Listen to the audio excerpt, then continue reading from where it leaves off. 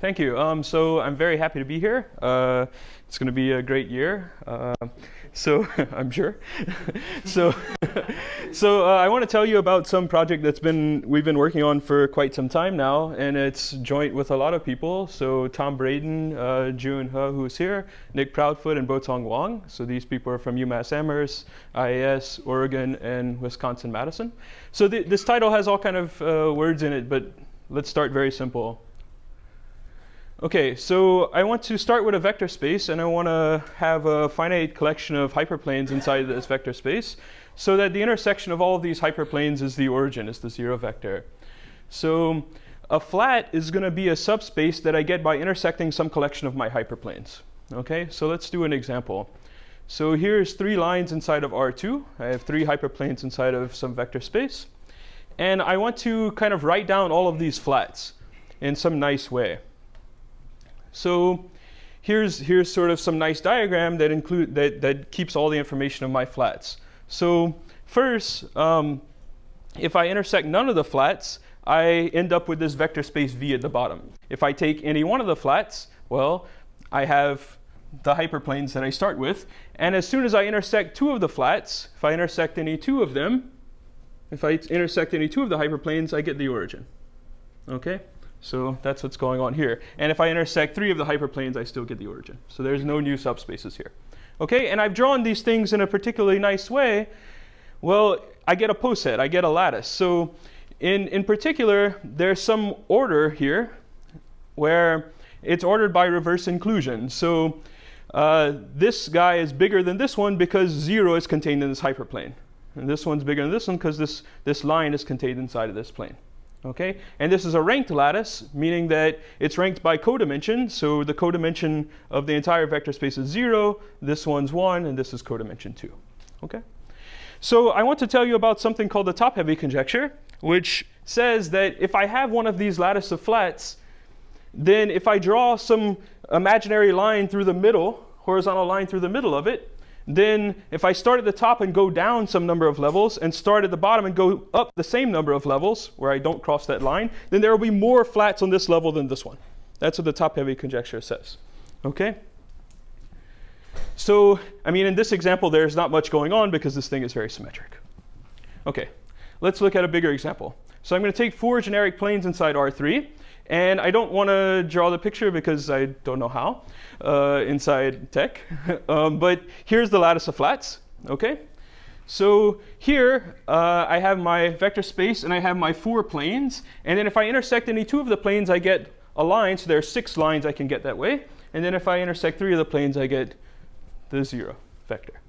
Okay, again, reverse inclusion and rank 0, 1, 2, 3 codimension.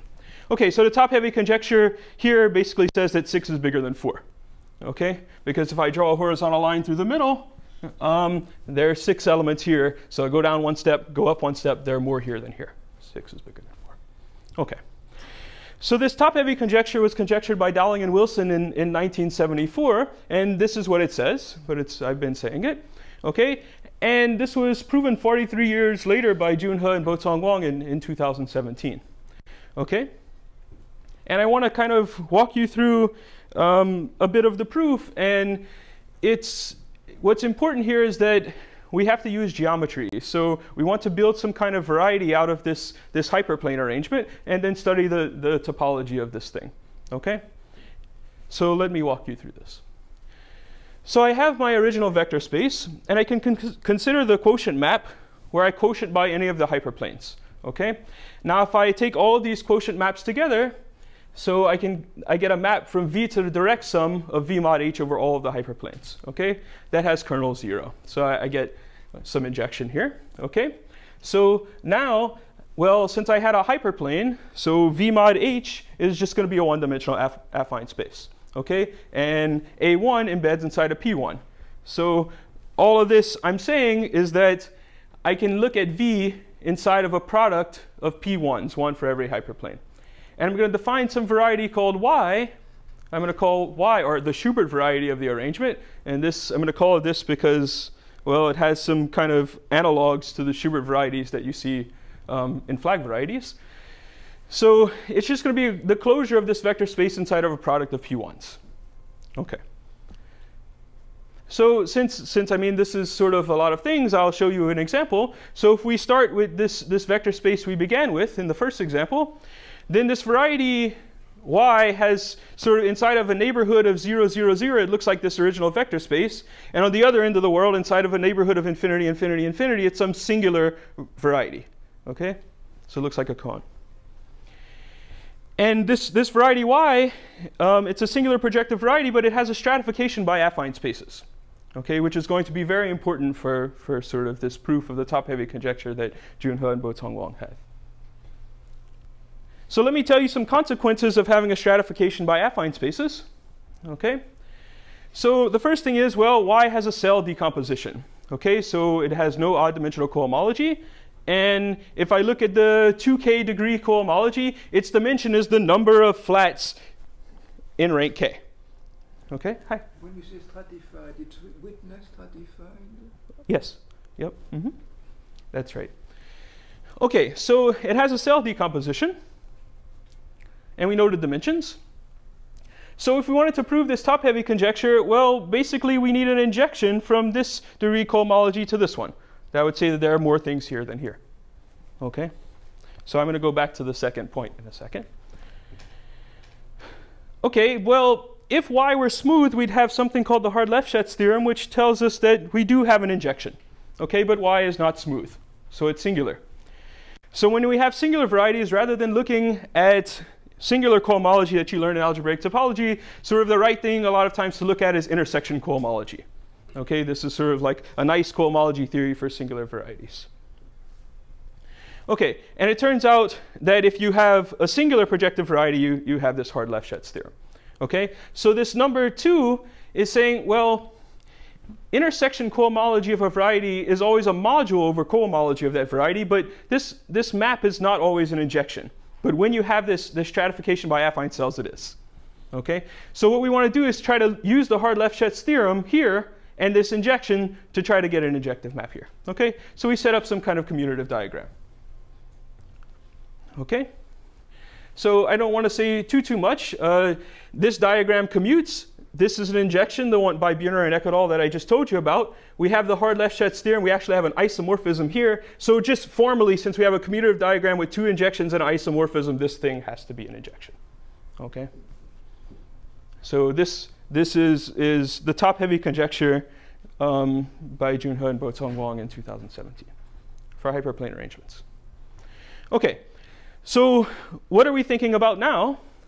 Well, there's some sort of generalization of linear algebra, one could say, which is called matroid theory. Okay, but when you have an arbitrary matroid, you don't have hyperplane arrangements. You don't have vectors in a vector space. So I don't have a vector space to start with, so I can't build this variety. Okay, so how can I prove this sort of top-heavy conjecture for all matroids when I don't have geometry floating around? So let me just say a few words about matroids. I won't give you a definition. I'll just say some words to give you a flavor. Okay, so a matroid, it was introduced by Whitney in 1935. It's some gadget that, like I said, generalizes the notion of linear independence or dependence of vectors in a vector space. So what is it? It has a ground set, which is some finite set. You could think of like some finite collection of vectors in a vector space. Okay, and it has a collection of distinguished subsets. You could think of any one of these words. Like I could tell you which ones are the independent sets, the bases, the closed sets, the circuits, satisfying some axioms that mirror the ones in linear algebra. Some examples, like I said, vectors in a vector space, hyperplane arrangements I've been telling you about. There's some kind of dependence notion from graphs that comes in cycles in the graph. Okay, but the point is that these matroids kind of satisfy some axioms, and I mean, not every matroid is realizable. You can't view them all as vectors in a vector space. There are some matroids that you just can't find a vector space over some field where you can realize them as vectors in a vector space. Okay, so this is the point. So not all matroids can be realized as vectors in a vector space. Okay, so since we don't have vector space, we don't have geometry. But this top-heavy conjecture makes sense in this case. Okay, makes sense for arbitrary matroids because a matroid comes equipped, one of the equivalent definitions of a matroid is it comes equipped with this lattice of flats, this kind of poset that I was using to do everything with. Okay? And this thing is a ranked lattice, it has a rank function. So it makes sense to write down this top-heavy conjecture. And in fact, that's the generality that Dowling and Wilson wrote it in 1974. Okay? So just to recap, this is the general statement. It's known for realizable matroids, but it's not known in general. Okay, so what can we do? Realizable means vector space? Yeah, I mean, what I mean by realizable is there exists a vector space over some field. That's more general than what you just explained. What's that? That's more general than the proof of one which you explained. Yeah, but there's some things about if it's realizable over some field, then it's realizable somewhere else. There's some reductions you can make. Okay, good. So I probably have 1 or 2 more minutes. So let's look back to geometry to try to figure out what to do, okay? So remember I had this variety Y, this singular projective variety. I won't say the details about this, but there's a well-defined series of blow-ups you can do to get a resolution Y tilde, and we know how to do this. We have some nice canonical resolution, okay?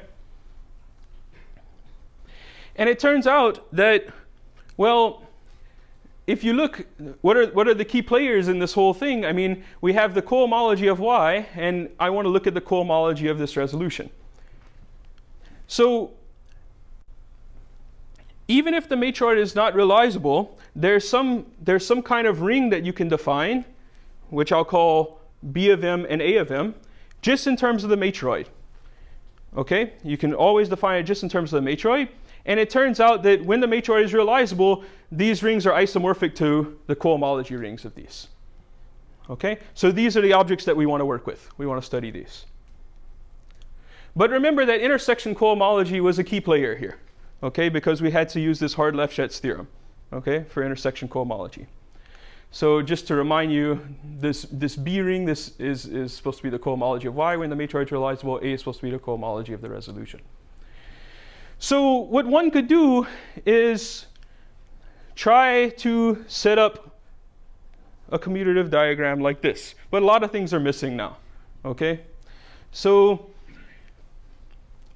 kind of using this geometry, this realizable picture as some motivation, what one could do is try to take this graded ring and decompose it as a module over this graded ring. Okay?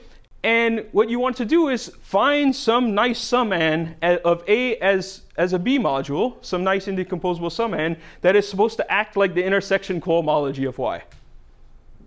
Okay? This is what you're supposed to do. And then you have to prove that you have an injection so that you have these horizontal arrows. And you had the really hard part is trying to prove that you have Hard-Lefschetz for this sort of combinatorially defined module. Okay? And if you were able to do this, then the same sort of, I mean, this B ring, we know the definition of this, and it has the property that its graded dimensions are exactly the number of flats in whatever degree you want. So we need an injection here, just like before. Okay, so if we're able to follow these steps here, then we have an isomorphism in two injections. So we would formally get an injection here, and that would imply the top-heavy conjecture for all matroids. Okay, so this is some kind of the stuff we're thinking about. There's a lot of stuff that's interesting here. Like there's a whole, I just want to say a word, and if you're interested, you can come talk to me. So there's a whole Kazhdan-Lustig theory of matroids that comes about like studying there's like for every matroid, there's a unique polynomial called the Kazhdan-Lustig polynomial. You can associate it to it. It has to do with the geometry of this Schubert variety of the arrangement. There's a whole analogous story. So I don't talk about any of that, but we're thinking about this kind of stuff too. So, all right, thank you.